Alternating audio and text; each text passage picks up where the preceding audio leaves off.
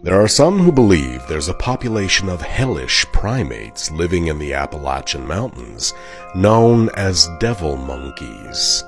So the story goes, in 1994, a young woman was driving late at night near Roanoke, Virginia, when she was detoured onto a back road due to construction.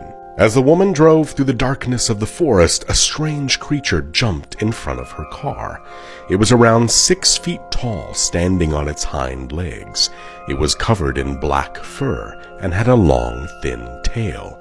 Its body was like that of a man, and its face was somewhat like that of a man, but with cat-like features and long, pointy ears. The woman shared her story with wildlife officials, but they believed it may be a feral dog or a wolf. Coincidentally, livestock in the area began to disappear around the same time. But this wasn't the first time that a similar creature had been seen in the area.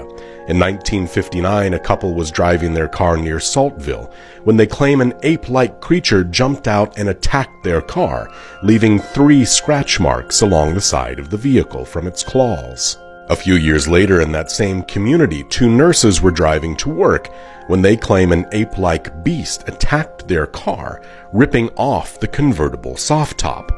Sightings of these strange primates have been reported all throughout Appalachia, New England, and even Alaska.